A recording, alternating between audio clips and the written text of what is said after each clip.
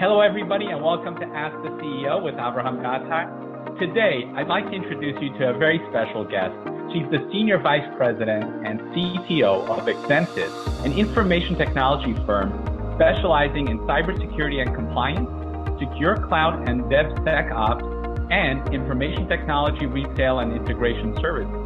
As part of this discussion, we will share how their partnership with Microsoft, their use of Azure, and the Azure Marketplace have empowered them to scale and grow their business. It is my pleasure to welcome Roopangi Kadakia. Welcome, Roopangi. Thank you, Avrohom. Thank you for having me on. It is a pleasure having you. So, Roopangi, let's talk about healthcare. The healthcare industry is in the midst of its digital transformation, with many enterprise healthcare companies moving their mission-critical applications to the cloud. As you know, healthcare is one of the most regulated industries in the United States, if not the world. How do healthcare organizations that leverage cloud stay up to date with compliance? That's a great question. You know, a lot of industry right now has a lot of regulations. Healthcare, HIPAA, high trust, all of those are very important. But if you think about it from this perspective. Think about security. I think good compliance, any regulations, whether it's HIPAA or high trust or whatever ones, or even PCI, which a lot of the healthcare industry has to go into, has to have like three things. One, for good compliance. One, they have to have good security. They have to have good monitoring and good governance. So if you think about in the cloud, how can you get to that point? It's the same way you would in your own data on-premise data centers. However, the cloud can provide you with a few other tools. So what I would say is the most important thing is do the right thing that you would within your own environment, but look at the services that the cloud actually offers to augment what you need to do. So for example, when you're looking at it from good governance, you know, what is good governance? Good governance is, can you actually have repeatable process so that you know what your risks are at any given time?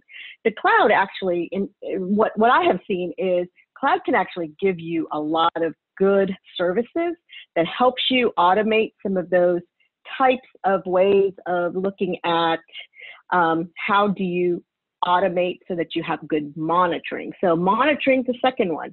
Do you have an ability to monitor at any given time what your security stance or what your compliance stance is? Because, you know, at the end of the day, compliance on, you know, for its own sake is not enough. You have to have good security, and that is going to be critical. And then the third thing is the actual auditing abilities. So if you can audit at any given time, and when I talk about audit, I mean, can you know exactly where your weak points are? So for example, right now with what's going on in the world with the pandemic, you may have a company that needs to ramp up very quickly. So how do you make sure that your governance and your compliance stance is completely aligned to your ability to ramp up? Cloud has all sorts of great benefits of being able to, to scale up to what your needs are. And can you make sure that you're monitoring your security and your ability to govern all of your environment can actually scale up at the same time?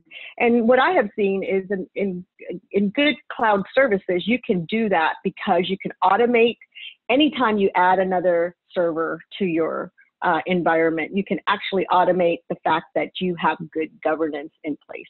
So compliance on itself is important, but you should always look at, you know, how can you sustain that security posture that you have? How can you automate as much as you can? And then at the end of the day, do you have good governance practices so that you can do good risk management?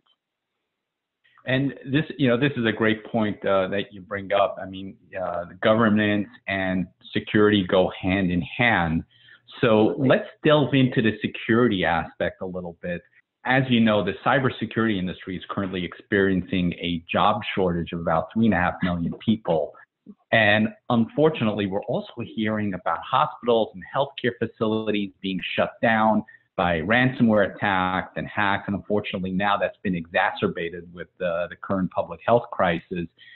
When I think about cloud, wouldn't the cloud make healthcare providers more vulnerable? I mean, your stuff is out there on the internet, more subjected to hacks than if it were safe and secure inside your organization.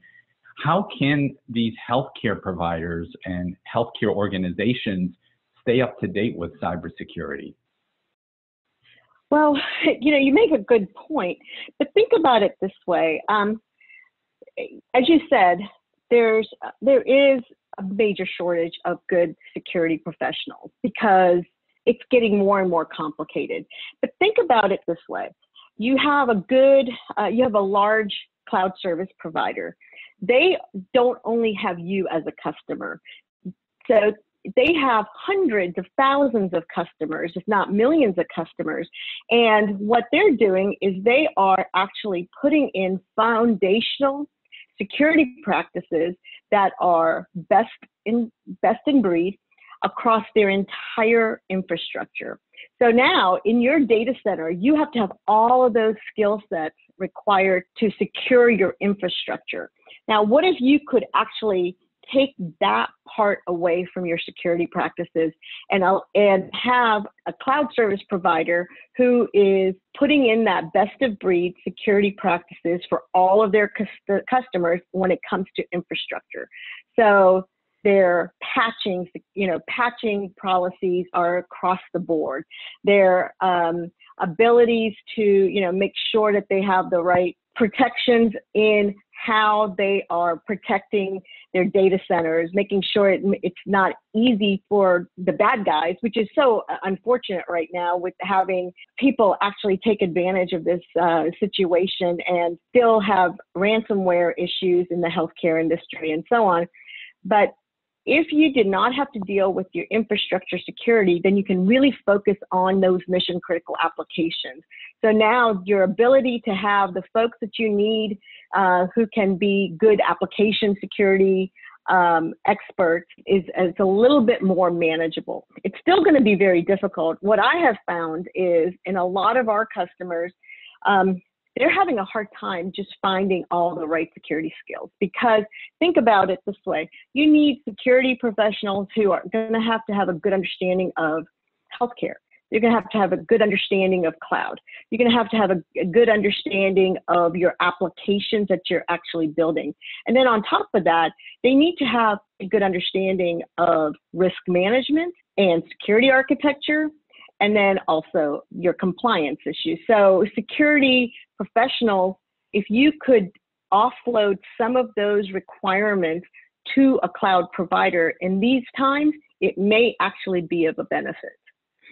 So that's where I think that, some of the issues really can be mitigated by using some of the larger cloud service providers. And that's a really great point, because the large cloud service providers can take advantage of the economies of scale, like you said. Yes. Having hundreds of thousands of companies, not just that one, they've got the budget to hire the right personnel, the beefed up security, which many organizations, especially the smaller ones, might not even have. And on that point, some of these larger cloud service providers actually have environments that can help you with your compliance needs. So, for example, there are cloud service providers that will ensure that your environment is HIPAA compliant and will not allow you to do things that can get you really out of compliance. That doesn't mean that they're going to ensure that your applications are compliant, but at least their environment, you can do the right auditing, you can do the right security practices, and they will allow you to make sure that the partners that you use and the services that you use will keep you in compliance and in good security. So Roopangi, your company XentIT recently launched a new transactable offer on the Azure Marketplace to address many of these challenges. How would a healthcare organization use your solution with Azure? Sure. So XentIT's healthcare cloud security stack uses some of the industry's leading security services, such as Trend Micro Deep Security, Logarithm, and we have our own executive dashboard that can tell you, that can give you a really good unified threat management solution. One of the most important things a cloud offering like ours can provide you with is that continuous monitoring piece. So at any given time, you will know where you are out of compliance, out of security, and what your priorities should be. Because everything can't be a priority, but you need to make sure that you can actually know what you need to focus on.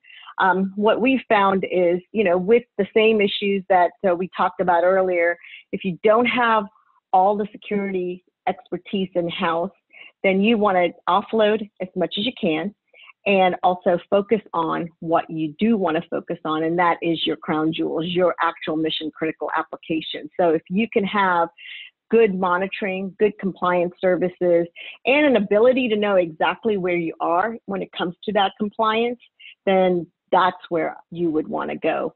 And then using Azure has been great because there's so many services through Microsoft Azure, and it's cost effective, and it allows you to focus your resources, not just your money resources, but really your people resources on actually those applications.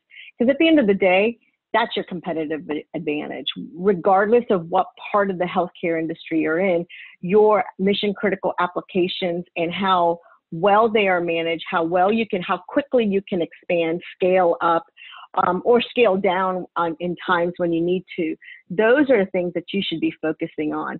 And if there are services that can offer you good security that will always allow you to know exactly what your security stance is, what your compliance stance is, then those are the types of investments that are the best to do. Now, how can people find out more about the XentIT solution set and procure it on the Azure Marketplace? We have a bit.ly URL. It's https://bit.ly/3A1WRZY.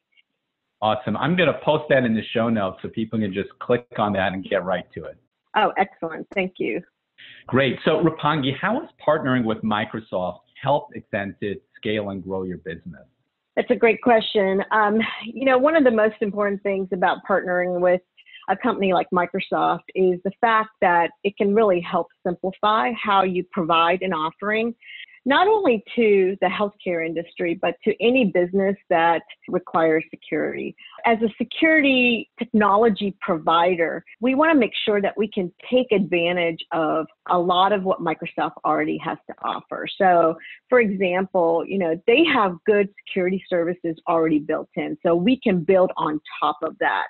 And that can really provide us with an advantage because we're not having to provide such a customized solution that it can't be integrated into a business's application environment.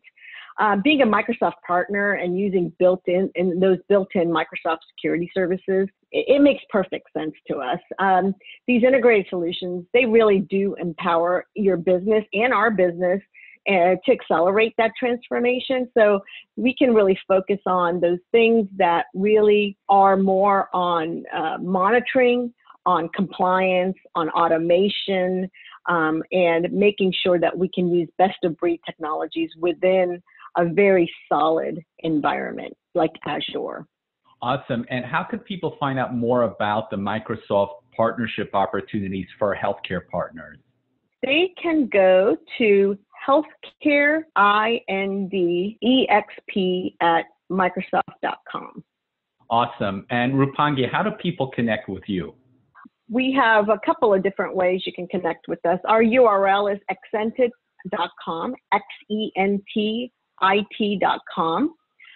Or you can reach us on Twitter or LinkedIn at XentIT, XentIT, or via email at maazure@XentIT.com.